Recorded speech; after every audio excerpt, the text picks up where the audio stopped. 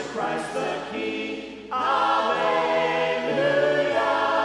Come worship Christ the King. Alleluia. Come worship Christ the King. Oh God, you are my God, and I will ever praise you. Oh God, you are my God, and I will ever praise you. I will seek you in the morning, and I will learn to walk in your ways, and step by step you'll lead me, and I will follow you all of my days. Oh God, you are my God, and I will ever praise you. Oh God, you are my God, and I will ever praise you. I will seek you in the morning, and I will learn to walk in your ways, and step by step you'll lead me, and I will follow you all of my days.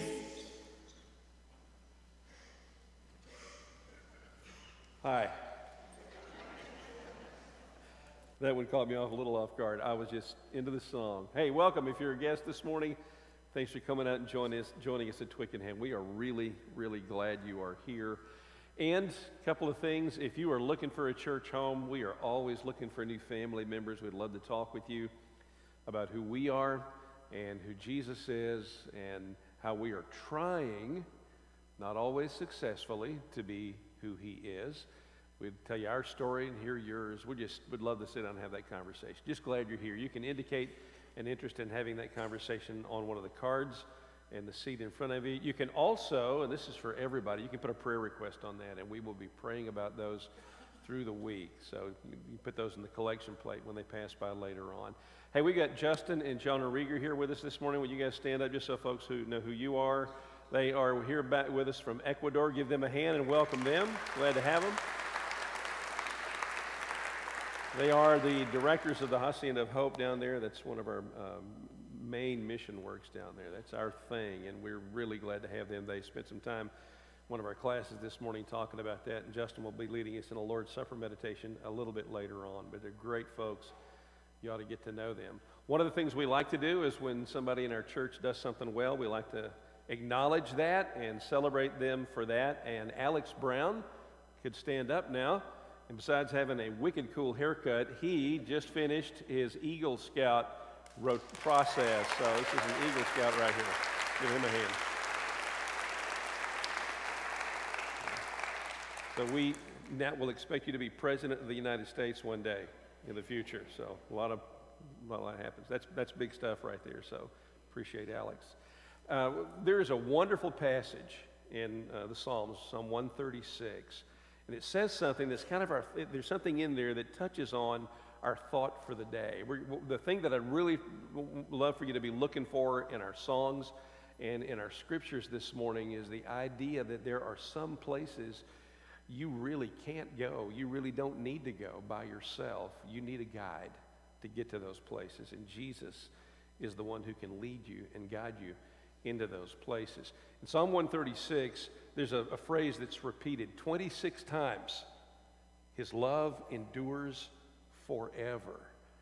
There are times when you're in a hard place. It's hard to remember that. Maybe that's why they repeat it so often. But in verse 16, one of the things it says is, he led them through the desert. His love endures forever. The desert sounds to me like a place I wouldn't want to go without God. And you may be in a place like that this morning. Can I just tell you that he is there with you? You may not feel it. You may not see it. You may not know it. He is there. We just sang step by step. And even in the darkest time, in the darkest moment, he will walk with you all the way through that. Let's stand. Let's continue our time of praise. We are so glad you're here. Let's lift our voices and praise the Lord. There is an endless song echoes in my soul. I hear the music ring, and though the storm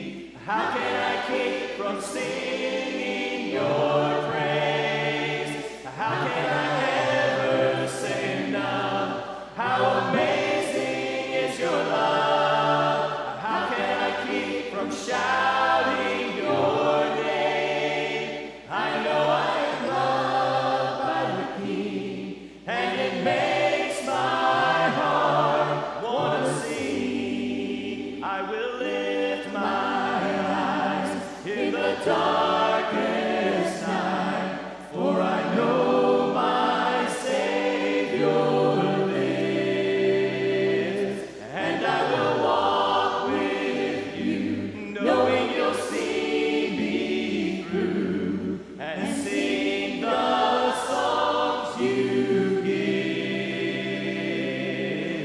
How can I keep from singing your praise? How can I ever say enough? How amazing is your love. How can I keep from shouting your name? I know I am loved by the King, and it makes my heart.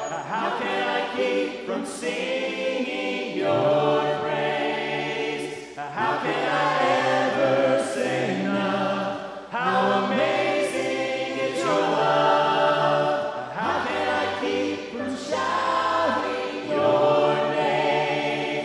I know I am loved by the King, and it makes my heart.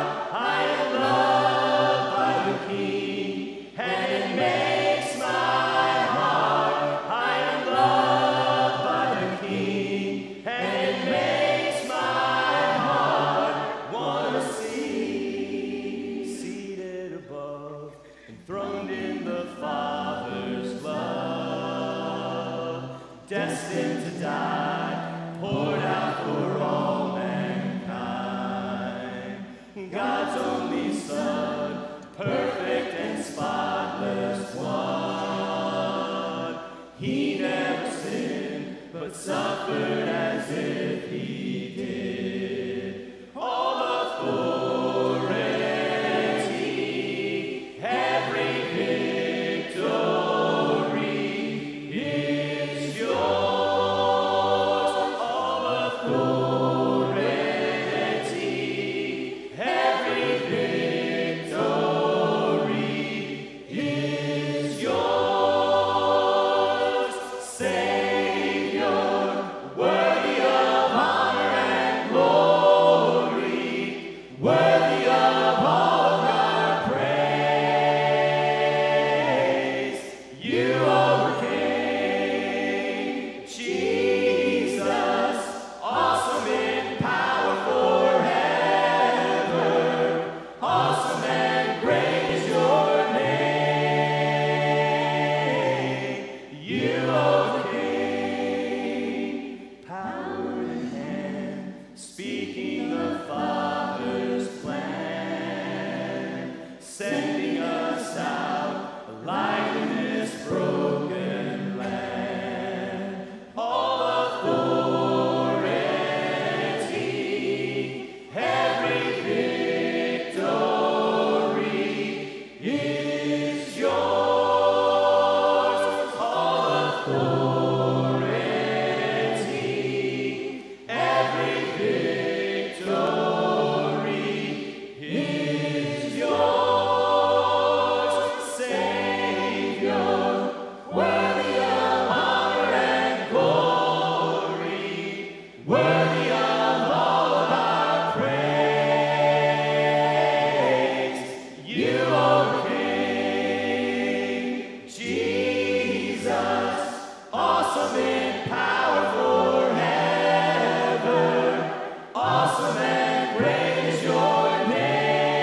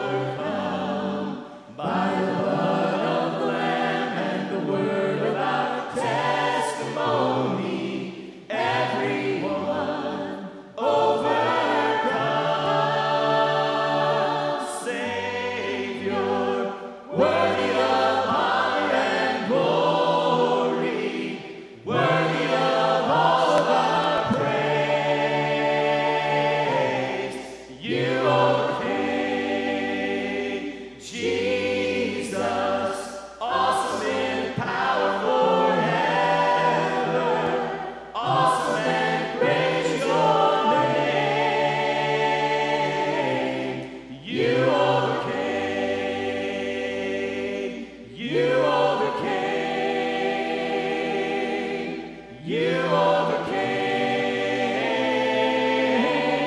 You overcame. Would you remain standing for our scripture reading this morning? Do not let your hearts be troubled. You believe in God, believe also in me. My Father's house has many rooms. And if it were not so, would I have told you that I am going there to prepare a place for you? And if I go and prepare a place for you, I will come back and take you to be with me, that you also may be where I am. You know the way to the place where I'm going. Lord, we don't know where you are going, so how can we possibly know the way? I am the way, and the truth, and the life. No one comes to the Father except through me. If you really know me, you will know my Father as well. From now on, you do know him and have seen him. Lord, show us the Father, and that will be enough for us. Don't you know me, Philip? Even after I have been among you for such a long time, anyone who has seen me has seen the Father. Be seated as we take our offering.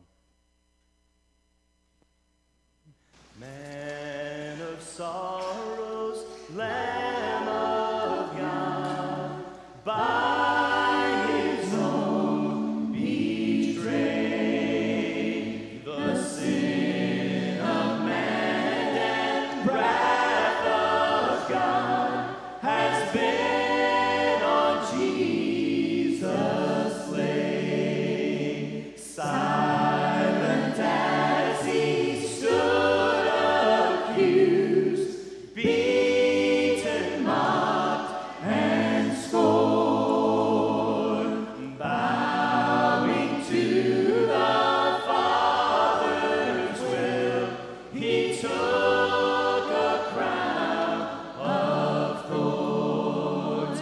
Oh, that rugged cross, my salvation,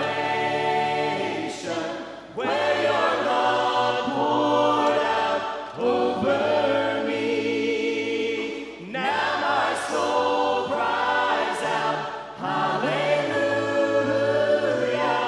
praise and honor unto thee. Sent of heaven, God's own Son, to purchase and redeem and reconcile the very ones who nailed him to that tree. Oh, that rugged cross, my salvation, where your blood poured out over me. Now my soul cries out, hallelujah, praise and honor unto thee. Now my debt is paid. Now my debt is paid. It is paid in full by the precious blood that my Jesus spilled. Now the curse of sin has no hold on me. Whom the Son sets free, oh, is free indeed. Now my debt is paid. It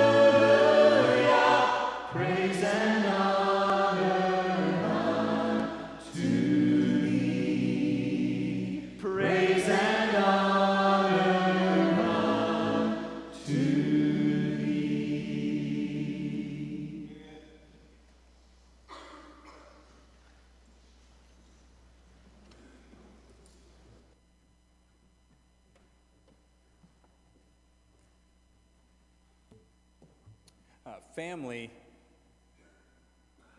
is extremely important and significant to me as I'm here with family.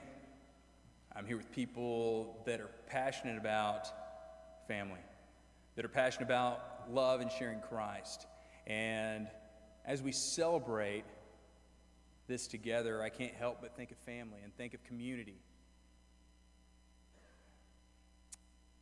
In Ecuador, a few months back, we had a major earthquake up on the coast. It even rattled us at the Hacienda of Hope. We were extremely impacted to see the rising death toll in Ecuador as it topped out just under 700 people. For us, it was devastating. For us, it's death, and as always, that catches us off guard. Some of our kids were extremely shaken up during the earthquake. They just had trouble sleeping for a few nights, but we utilized this to show and share who we are and what we're about and what family means to us. So as people started preparing for crisis relief in the area, we became involved, and we asked our kids to start thinking and planning for things that they could do and that they could be generous with to show how their family with these people on the coast in Ecuador. Max, one of our 8-year-old boys, he decided that he liked the idea of being able to share. So he told his house parent, Patricio, that he was going to go and grab a couple things to add to the box that they were collecting to send to the coast. He came back down with 2 tubes of toothpaste and 1 roll of toilet paper. One of the boys saw him on the way down and said, "Hey, Max, is that my toothpaste?" And Max said, "Yes, it is," as he dumped it in the box. One of the other boys caught wind of that conversation. He said, "Max, is that your toothpaste?" And Max said, "No, it's yours." And he threw that into the box. Then Patricio, the house dad, looked at him and said, "Max, is that your toilet paper?" And Max said, "Yes, it is." "But what will you use, Max?" For us, it's important that we have family in this community. And for us, it's so important that we can share, that we know who we are and what it means to be part of family and what it means to be part of community at the Hacienda of Hope. And so for us, this is just a piece that we get to share with Max when disaster comes upon us. And we're family, and that's unfortunately what family means. It means through struggles, we're together. And so it's not all about the joys of being with family. A lot of times it's about the pain and the hurt and the things that we work through in community and with each other. And for us, that's what Christ does on a daily basis in our children at the Hacienda of Hope. And that's why, for me, it's a celebration to be in the same community and family sharing Christ on Sunday with you here in Twickenham today.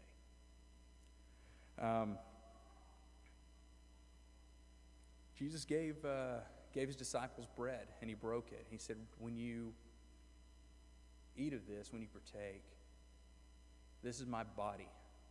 That's the sacrifice I'm giving you. That's how much I love my family and my community." Pray with me, please. Dear God, we thank you so much for your sacrifice. We thank you for desiring and passionately pursuing us to be your family. Fill us with your Spirit and bless this body. And bless this act as we partake of the body of Christ. In his name.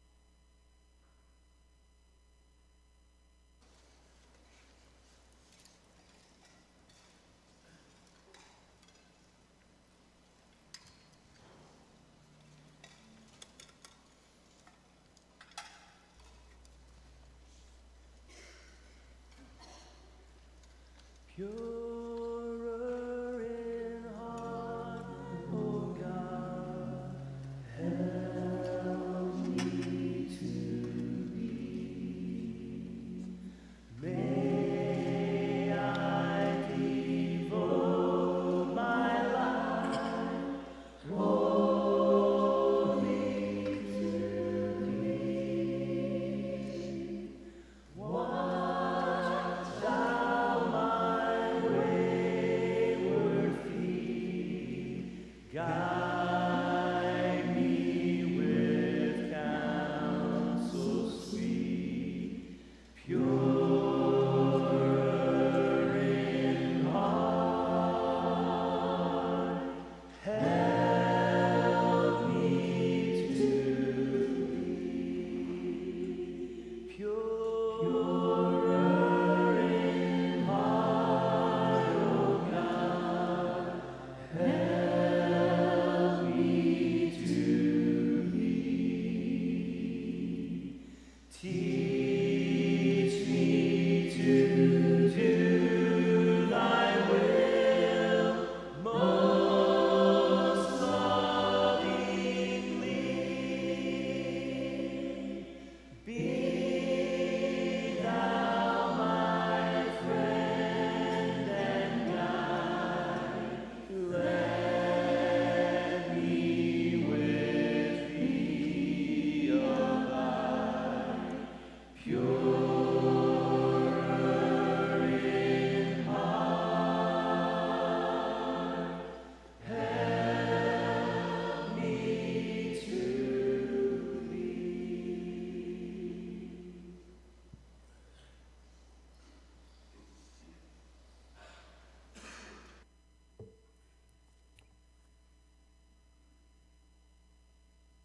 After that, he took the wine and he said, "This is my blood, poured out for you. Remembering me in it." That's what family is to us. God, we lift up this time. We lift up the sacrifice of your Son so that we may enter in and be family with you. That we may give up of our struggles and be pure. That we know your love and can enter into your rest. In Jesus' name.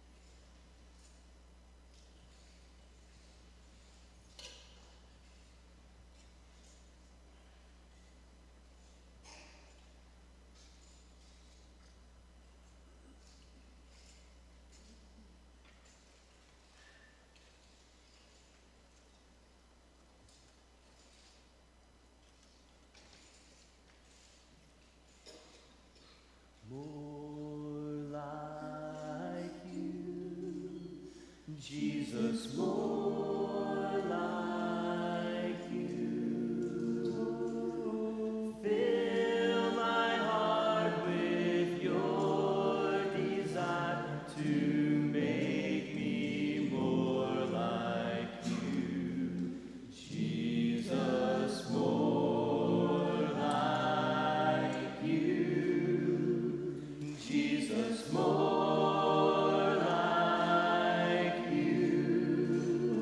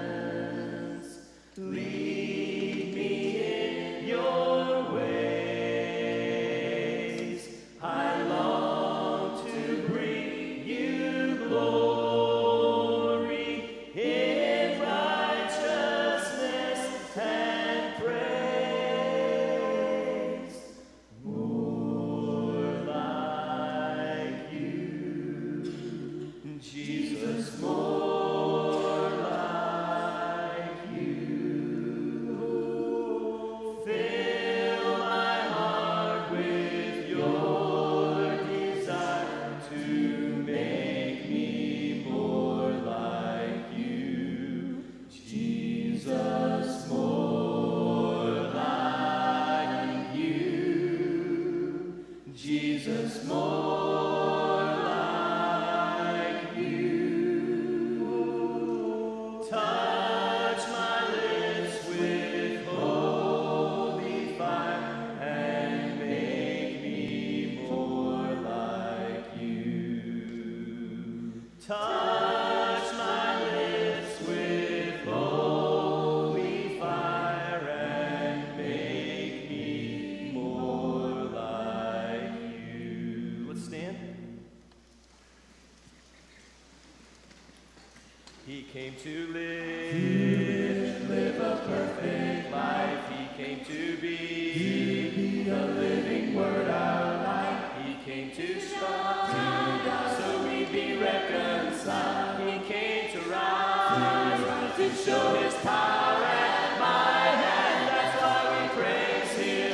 That's why we sing. That's why we offer him our everything. That's why we bow down and worship this King. 'Cause he gave his everything. 'Cause he gave his everything. He came to live again in us. He came to be our conquering King and friend. He came to heal and show lost ones his love. He came to go prepare a place for us, and that's why we praise him. That's why we sing. That's why we offer him our everything. That's why we bow down and worship this King. 'Cause he gave his everything. 'Cause he gave his everything. Hallelujah. Hallelujah. Hallelujah.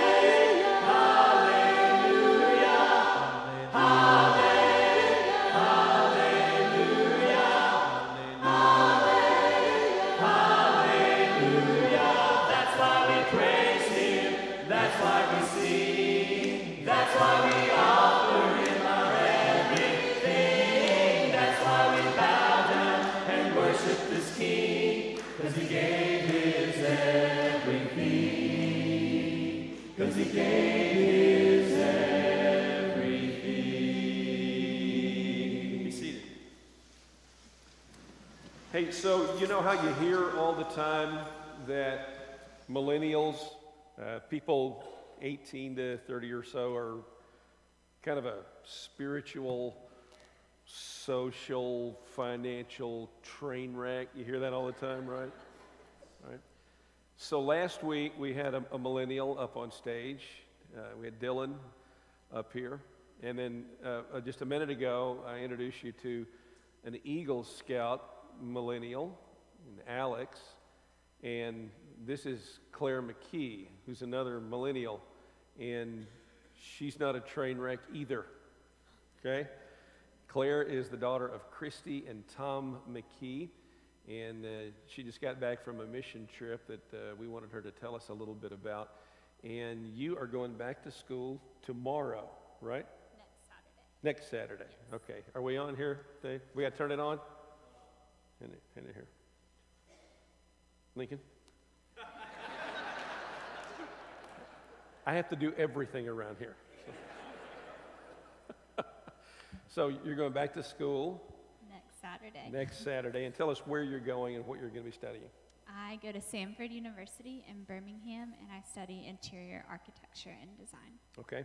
And you just got back from, you went to India. Tell us a little bit about that trip. Yes. So the opportunity was given last spring for a few kids in our major to kind of act as a caboose to a senior thesis project in India, which was to design and build a hospital.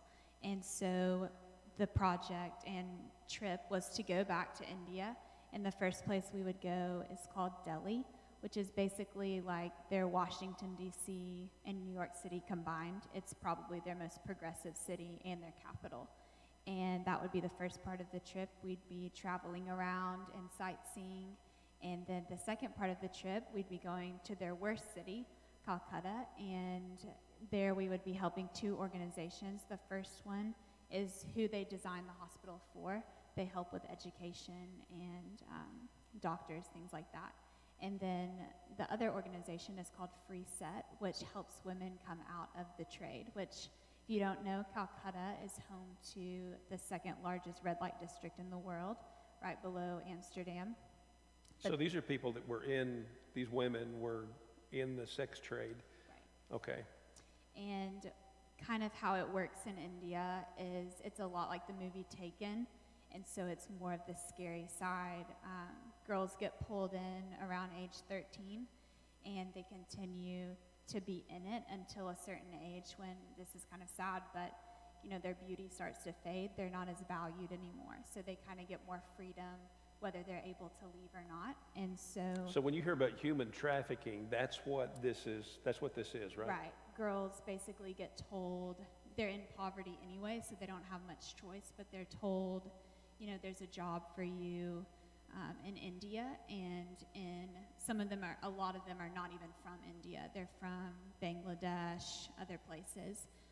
But they're told, come to this city with me, and you can be a maid, or you can be, you know, work in a restaurant, whatever. And then they realize really quickly when they go with them that it's not a job that they want to be in, and they're trapped. And so basically when they get to the age where they're kind of, you know, not as valued anymore, they do kind of get a decision to stay in or out, and that's where Free Set comes in and friends them and gives them a job that's not so harsh, obviously. They sew and make things, and so that's where Free Set comes in and kind of rescues them. So. Okay. So how does somebody that's studying design wind up using that as a gift they've got to serve other people in the name of Christ? How do you get those two together?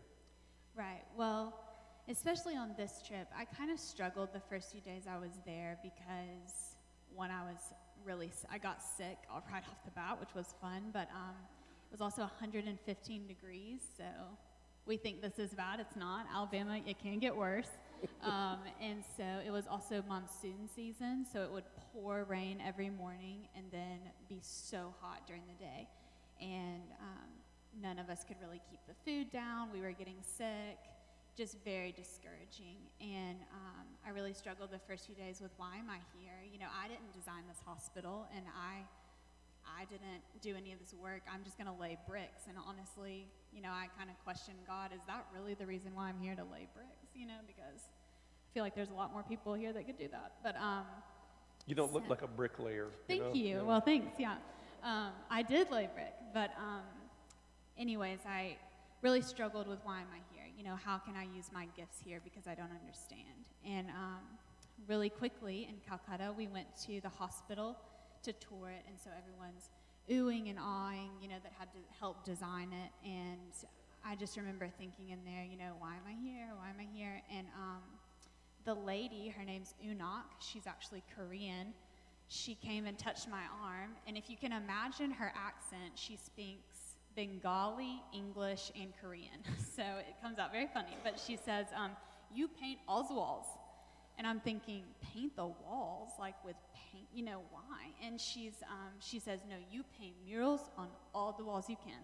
And I was like, what? You know, I don't understand. And part of me, though, was like, this is it. You know, this is why I'm here. And so how often do you get handed a paintbrush in a brand new hospital and someone says, do whatever you want, you know, paint the walls?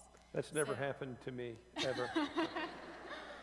And so that was an amazing opportunity I'll never get again. And these are the murals here some of yes. the murals that you did. Okay. And my friend Alyssa and I we were just dropped off at the hospital after we agreed to it, which was kind of scary, but we're just alone in there, handed paintbrushes. Hang on a second. Look at that one right there. Can you imagine being dragged into the sex trade at 13 years old, and then getting to see that and realize, wait a minute, there's more. Somebody loves me. Somebody chose me. Pretty powerful stuff. I'm sorry. Go ahead. No, that's okay.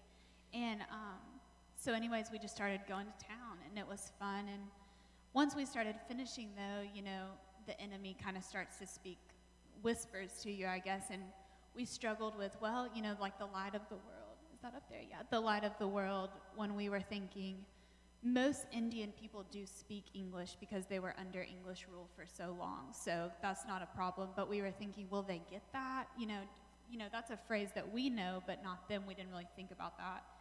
And then when we're sitting in the lobby, kind of looking back, we're seeing Indian people come in because at the time they had eye doctors there helping everyone. And I kid you not, this group of people comes in and looks up at the mural and starts singing the song called Light of the World. So they have a song they sing, and it's just things like that that you're just like, what? You know, we just did that spur of the moment. We thought it'd be cool, you know, and now all these people understand and they think it's awesome. And so the Lord just really worked already through those, and so that was really neat. One of the things that attracted Lisa and me to Twickenham was we knew that this was a mission-minded church, the Hacienda of Hope, and then we knew that you send your kids out to do stuff like this. That matters. That makes a difference to the people they go see. It makes a difference in their lives as well. Claire, we love you. Thank you for going, and thanks for sharing with us this morning. Let's give her a hand.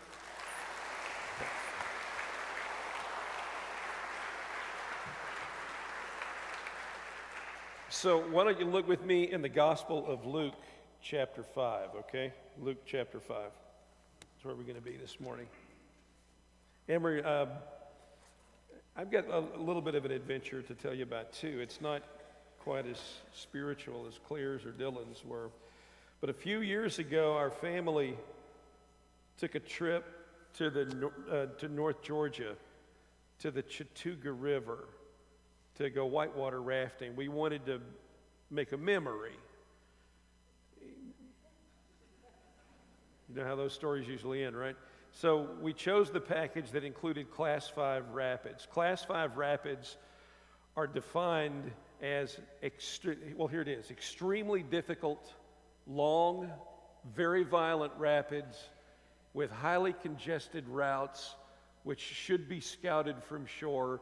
Rescue conditions are difficult, and there is a significant hazard to life. I think we got our slides mixed up. That's about Atlanta traffic. Hang on, we got to. So here's a picture of one of those runs that we were on, and that's our family. I believe this one was called the Jawbreaker. I think that's the name of that particular run. And as you can see, the boys have what I call a look of anticipatory pain on their faces. I think they're thinking, this is going to hurt. And that look on Lisa's face, it's kind of hard to see here. It's a lot brighter on my computer. I know that look really well. That's the I'm going to kill my husband when this is over look.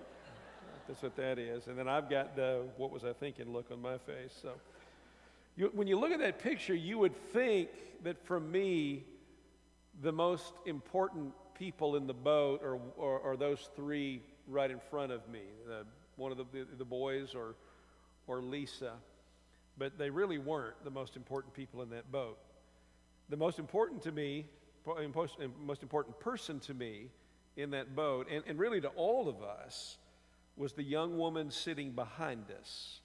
You can see her left arm and her torso and just catch a glimpse of her ponytail just above my red helmet.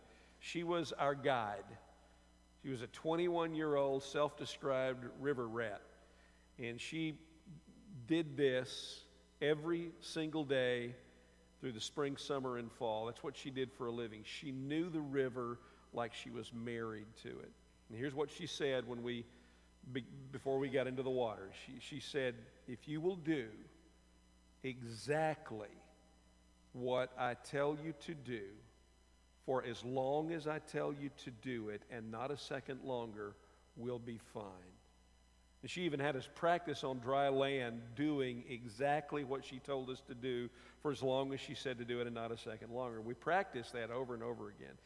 Then they had this orientation, which is where you sign all the legal documents absolving them of responsibility in case you or someone you love dies during the upcoming adventure. We had this orientation, and somebody there's like 30 people that were there. Some Georgia redneck, which I can say because I am one, he raised his hand and he said, does anybody ever go down without a guide? And the guy that was leading the orientation, who never smiled, said there are two kinds of people that go down without a guide. Those who are themselves guides, and then people they pull out of the river if they can find their bodies.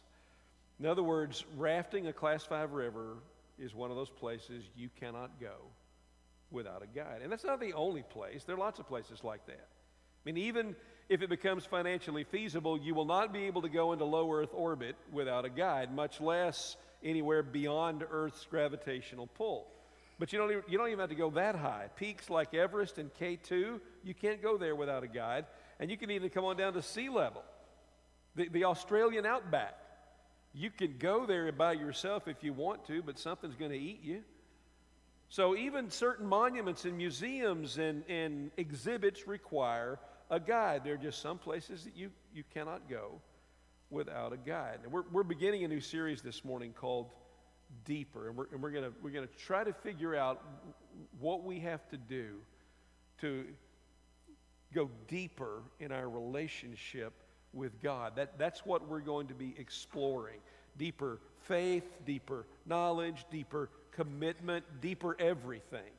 And like a lot of the places that we've been talking about, this is a place you cannot go without a guide.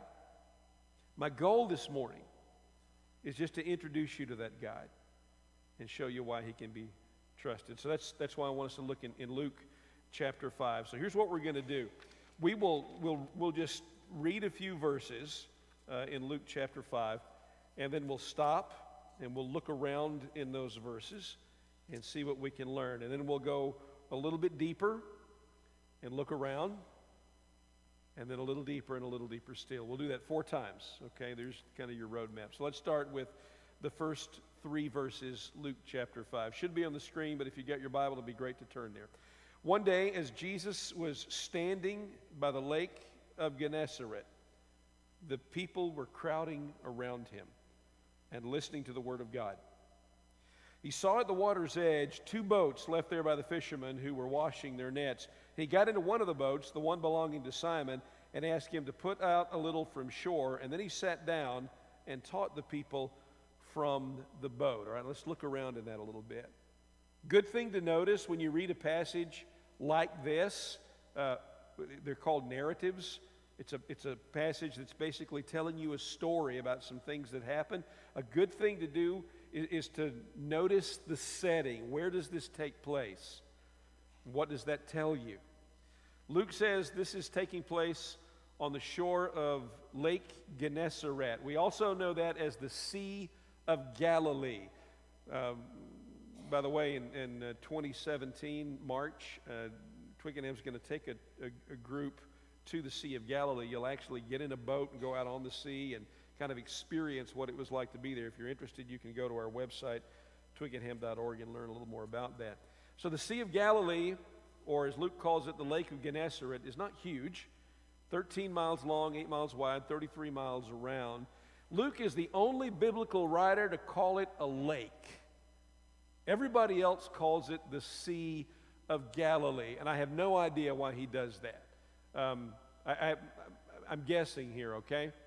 It could be that Luke was the only gospel writer to really sail on big water, the Mediterranean. And so to him, the Sea of Galilee looked kind of like a lake, but I don't know if that's true or not. Even if it wasn't an actual sea, the very mention of a body of water ought to perk our interest a little bit. Because in the Bible, there are about 3 places where God things usually happen. Not exclusively, but 3 places where God things are almost always going to happen. Mountains, deserts, water. For example, at the very beginning, Genesis chapter 1, at creation, we read that the Spirit of God was hovering over the water. And then what ensues is God's magnificent creative power emerging from all of that. And then Genesis chapter 6, there's the story about Noah's Ark and the flood. That's a lot of water. In Exodus, the Israelites leave Egypt. They come to the Red Sea. They can't stop. By the power of God, Moses parts the sea, which is reminiscent of Jim Carrey in Bruce Almighty partying the tomato soup, which is one of my favorite scenes in all movies. But there's another instance of God doing something powerful around water. In the New Testament, Jesus walks on water. He stills a storm on water. He turns water into wine. So all through the Bible, then you got the whole baptism in the river thing. All through the Bible, almost every time there's water, something big is about to happen. So Luke is setting us up a little bit for that. So Jesus is standing on the shore, but he's not alone. So we've kind of looked at where he is. Let's look at who's around him. People are crowding around him here on the beach. And we're not talking about the kind of crowds that you saw this summer at Destin or Orange Beach or Seaside. This was a fishing village, a working village. These people weren't wearing Oakleys and Chacos. They're working folks. They smell like fish. They look like they've been working. And Luke says they've gathered around Jesus listening to the Word of God, which is another important bit of stage setting. Because Jesus is standing at the edge of the water and he is speaking the Word of God. So you've got water, where God stuff usually happens, and then you've got the Word of God being spoken. So now you know something big is about to happen.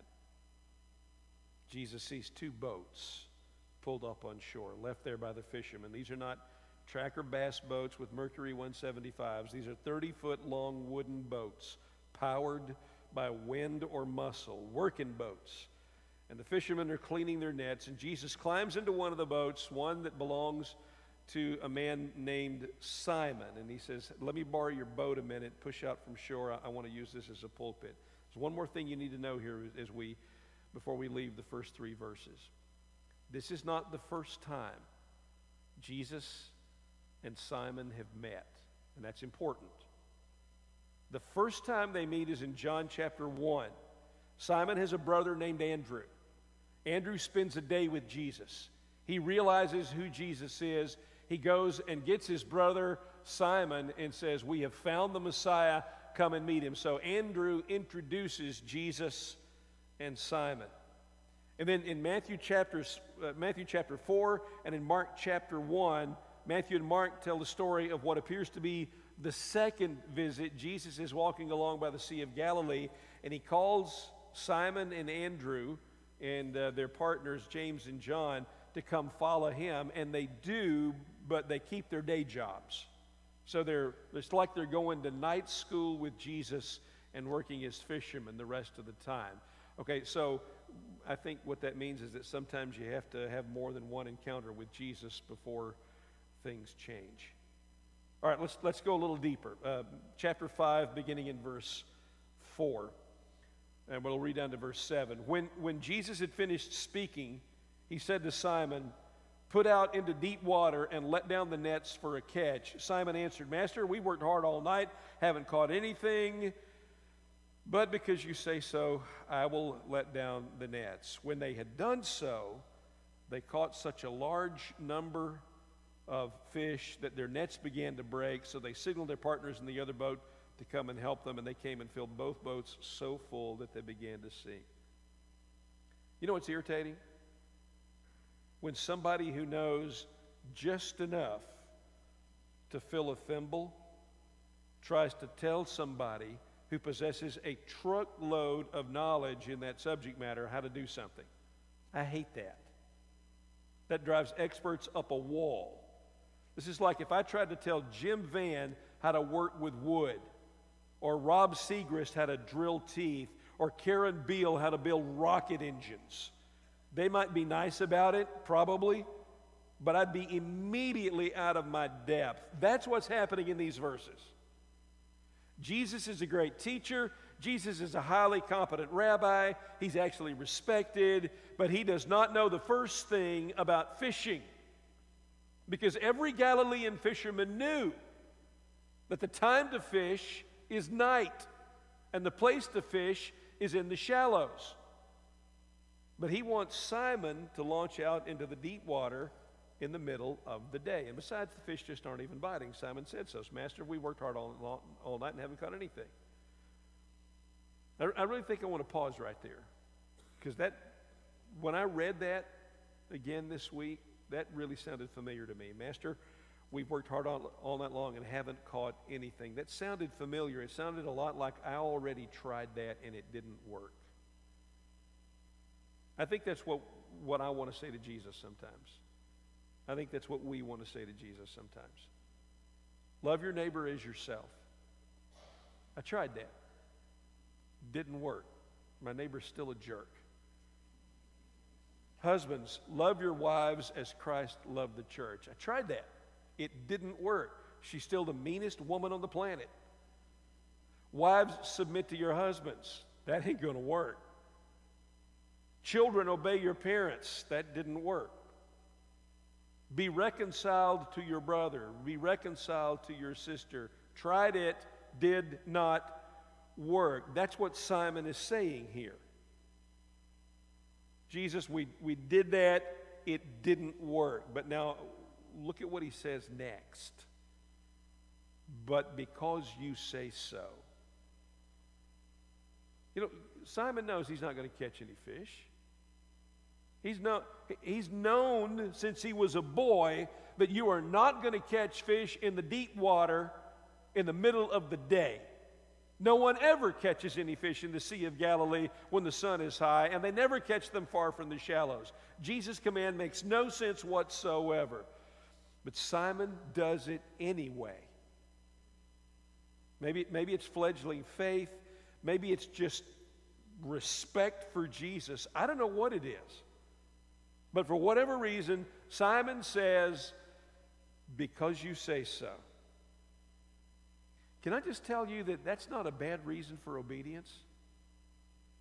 I mean, I know your parents told you to do stuff because they said so. Doesn't it hate that, right? And I know that you promised yourself that you would never say that to your kids, but you do. But this is different. This isn't Jesus standing over you saying, do this because I said so. This is you and me and Simon voluntarily, willingly submitting to the authority of Jesus and doing what he tells us to do simply because he's the one telling us to do it, even if it doesn't make any sense. Is there a thing going on in your life right now and you know good and well what God wants you to do? It's like not a big mystery, right? It's not hard to figure out what God wants you to do, but you're thinking, man, that doesn't make any sense at all. I don't see. Can I just be real honest with you here? A lot of times the stuff Jesus tells us to do doesn't make any sense until you do it. A lot of times the stuff Jesus wants you to do does not make any sense until you do it. He even said it was going to be that way. John chapter 8, verses 31 and 32. If you hold to my teaching, you really are my disciples. Then you will know the truth, and the truth will set you free. Look at how that sentence is constructed. If you hold to my teaching, that's obeying. That's what that means. Holding to the teaching means obeying what he tells you to do, even if it doesn't make any sense. And after you obey, then you will know the truth, and the truth will set you free. I'm just telling you, there are a lot of things God wants you to do that don't make any sense at all until you do them. That's why they call it faith. So, Simon rows the boat out into the deep water, lets down the nets, and has to see a chiropractor the next day. Jesus apparently knows more about fishing than the professional fisherman, and we shouldn't be surprised by that. Because when this story opens, he is speaking the word of God. That's how the world was created, by the spoken word of God. God said, let there be light, and there was light. God said, let the waters above the heavens be separated from the waters below. And it was so. God said, let there be fish, and there were. What's harder? To speak a fish into existence or to catch one? So, yeah, Jesus knows more about fishing than the fisherman. He knows more about gymnastics than Simone Biles. He knows more about rocket science than the rocket scientists. He knows more about preaching than the preachers. He knows more about teaching than the teachers. He knows more about you and me than we know about ourselves. If it's true there are some places you cannot go without a guide, and going deeper with God is one of those places, then you aren't going to find a more competent guide than Jesus. Let's go a little deeper. Verses 8 through 10.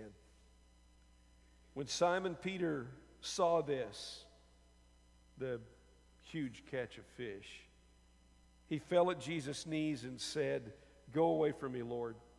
I'm a sinful man." For he and all his companions were astonished at the catch of fish they had taken, and so were James and John, the sons of Zebedee, Simon's partners. Two things here. First, you notice how Simon addressed Jesus?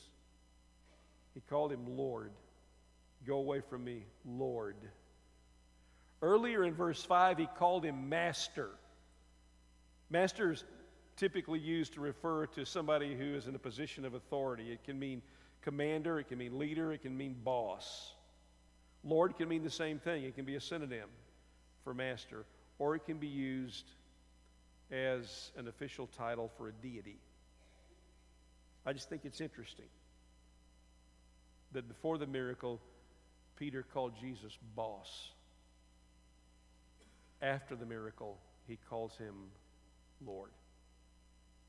And the other thing that you got to look at here is Simon's response to this miracle. That's important. "Go away from me, Lord. I am a sinful man." I think Simon is uncovering one of the reasons that we're reluctant to go deeper with God. I think some of us in the room are reluctant to go deeper with God. Here's why. I think some of us think God doesn't want me to go deeper with him. God doesn't want someone like me. God doesn't want a deeper relationship with somebody with my history. Only the really good people can go deeper with God. Deeper relationships with God, that's for the spiritual people, for the pious people. I'm not one of them. Besides, being a sinner in God's presence is dangerous, even with a guide. I think a lot of us deep down really believe that you can't have a deep, muscular, flourishing relationship with God until and unless you get your life all squared away.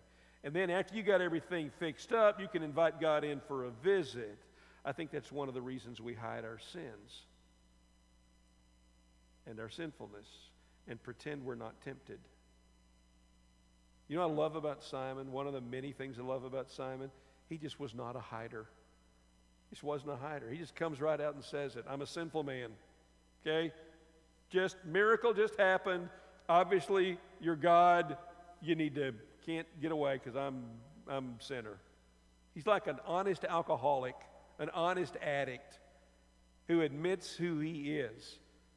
When he falls off the wagon, you know what the first thing addicts do? Honest addicts, you know what the first thing they do when they fall off the wagon? They call somebody. "Hey, I'm in a bar. Come pick me up." It's what I love about people in recovery. When they mess up, they don't run away and hide. They go to a meeting and confess. They know, Simon knew, that's the only way to find healing. Some of us right now are hosting a vampire in our souls, in our hearts. Something is sucking the blood out of our hearts, out of our lives, out of our souls, sucking the spiritual life out of us. The only place those vampires die is in the sunlight. You got to drag them into the sunlight. That's where they go to die. Can I just tell you? You are among safe people in a safe place. You do not have to be afraid here to drag those things out into the sunlight and let them die. That's what Simon did. "Lord, I'm a sinner." Like Jesus is surprised. He already knew that. He knows, he did the whole fish thing. He knows Simon's a sinner. He knows you are too, and he's not surprised by it. He's not intimidated by it. He's not afraid of it. By the way, another thing you learn in recovery is that sobriety is one of those places you can't go without a guide. Okay, one more step deeper, verses 10 and 11. Then Jesus said to Simon, don't be afraid. From now on you will fish for people. So they pulled their boats up on shore, left everything, and followed. Next week we're going to talk about why you don't have to be afraid to go deeper. The thing that catches my eye here is in verse 11. They pulled their boats up on shore, left everything, and followed him. That sounds like Cortez burning his boats to me. Simon and his friends made the decision to get out of the shallows and dive into the deep end with Jesus. Pulling their boats up on shore was their way of saying, we're going to do something totally different with our lives from this point on. Totally different. We're going a different direction. Here's the question I have for you. I want to leave this with you, and I want you to think about it.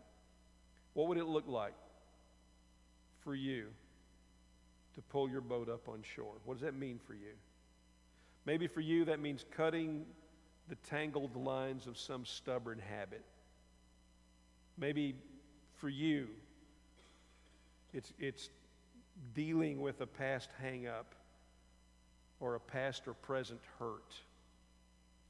What would it look like for you to surrender to Jesus as your guide to a deeper relationship with God? What would you need to give up? What would you need to change? You may need to think about that for a few days. That's okay. Or you may not have to think about it at all. Like the people in this story, you've already had a couple of encounters with Jesus. You might be ready to pull your boat up on shore and follow right now. Or like Simon, you may need to meet him several more times before you're ready. Either way, there are some places you cannot go without a guide. There are some things you cannot learn without a teacher. And there are some things you will never experience unless you get out of the shallows and into the deep. We're going to sing a song here, and I just want to give you an opportunity again this week. If you want to come ratify a decision with us, we'll hear it. We'll pray with you about it. If you want to come for prayer, just to say, I'm struggling with something and I really need your help. If you're ready to be literally, physically immersed in baptism and give your life to Christ, we'll be late to lunch. We don't care. We'll be happy to do that with you today. If you want to learn more about it, we'll talk about it. We're going to stand, we're going to sing. If you need to come for prayer or any other reason, you do so. Who has the power to raise the dead? Who can save us from our sin? He is our hope, our righteousness. Jesus, only Jesus. Who can make the blind to see? Who holds the keys that set us free? He paid it all to bring us peace.